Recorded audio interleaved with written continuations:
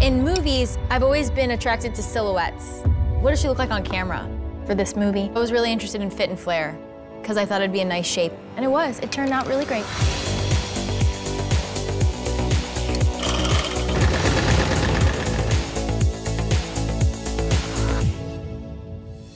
Hi, Focus fashion fans. Welcome back to Dressed, a series that celebrates the costumes of Focus Features films. Today, we're checking out the totally awesome 80s costumes of Lisa Frankenstein. Lisa Frankenstein is a campy, dark comedy about a misunderstood teenager who accidentally reanimates a handsome corpse from the Victorian era.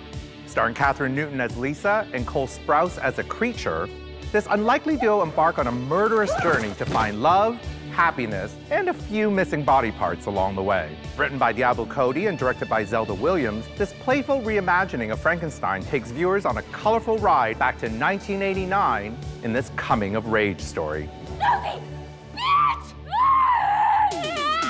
Cole, Kathryn, thank you so much for joining me today. I'm so excited you guys are here. I'm really looking forward to going down memory lane with you guys. Me too. And looking at these costumes from 1989. Let's do it. Let's do it. The costumes, the accessories, the hair, makeup, everything was so on point. Kathryn, I want to ask you, what's your favorite costume from the movie that you loved? That's so hard, but if I'm not gonna say one of mine. Our boy Henry. He plays like the classic hot guy, you know what I mean? And I just think that we nailed it. Does it get more classic than a leather-studded jacket in the 80s? My other favorite is Taffy. Her cheerleader costume? It's iconic. We put leggings with this outfit, which was kind of fun because I felt free. I could still move around and not worry about anything. Were you worried the other We had a lot time? of digging to do in the movie. Okay, so Cole, as the creature, was there a costume that you really got attached to? There was this one. I think that's great. Can I have that t-shirt? It's a cool It's t-shirt. a very good t-shirt. I think the shirt is Zelda's, actually. Are guys so simple that you just have to put on a pirate skeezer dress and suddenly they want to talk to you? You had some very iconic 80s looks. You know I did. Megan, our costume designer, had a really good arsenal of vintage pieces. And this is actually vintage. This was our costumer's actual vintage sweater.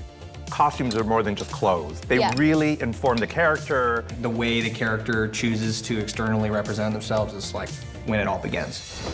I love it. No? Just give it a chance.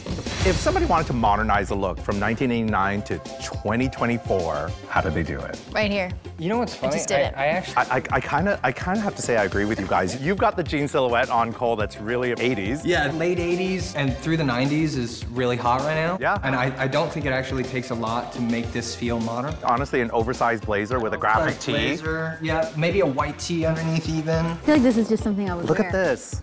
This already looks great. I think this is a harder look to pull off, but I would. You know you'd see me doing it. And maybe we could ditch the floppy hat. Joe, I really don't think you're liking the floppy hat. I think you loved don't it. Like the Sound like floppy you're like hat. In 1989.